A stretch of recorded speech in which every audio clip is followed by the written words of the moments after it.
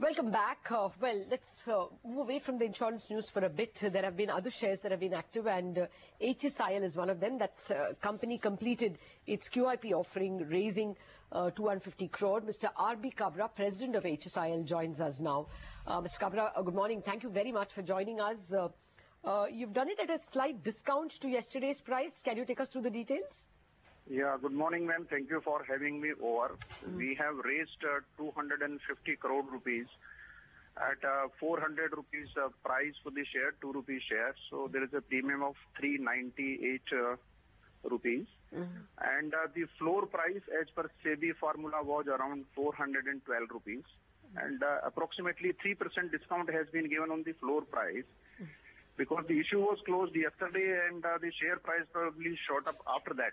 So there is not a huge discount. Discount is only 3%, and normally the discount goes 5%, but we could manage at 3% discount.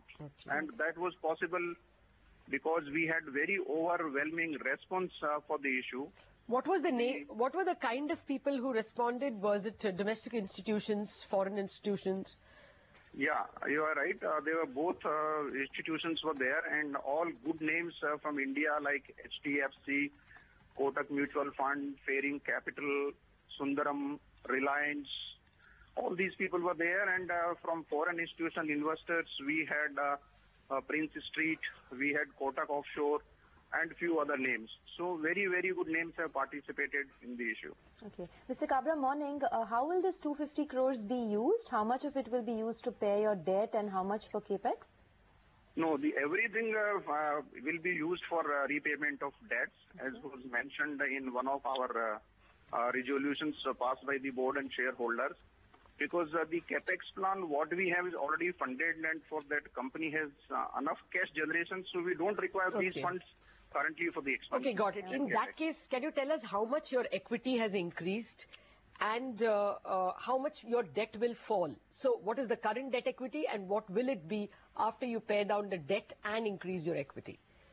Because, as I mentioned, we have raised 250 crore rupees, and at a 400, so we have issued 62.5 lakh shares. Okay. And the equity will be dilution by around 9%. And the current debt levels were around 1,000 crore rupees. Now they will go down to 750 crore rupees. Okay. Can you just give us a sense of how much your interest costs will go down by annually? Yeah, the average interest cost for us currently is around 9%.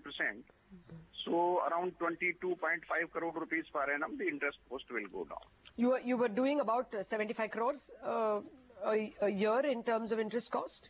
So now that should come down to around 50 crore rupees. Okay.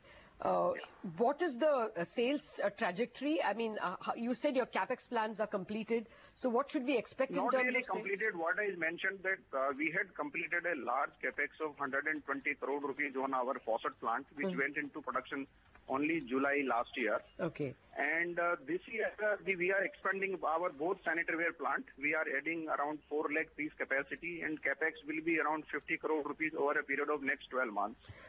And then we would be working on a greenfield plant in Gujarat at a cost of around 150 crore rupees. The work will start sometime next year, and it will take 2 years once we start. So what I mentioned was that the company has enough cash generation to fund all these capexes by the internal generation, so we won't be requiring additional funds for that, for borrowing or for capital raise. Okay. All right, Mr. Kabra, we'll leave it at that. Congratulations on completing your QIP.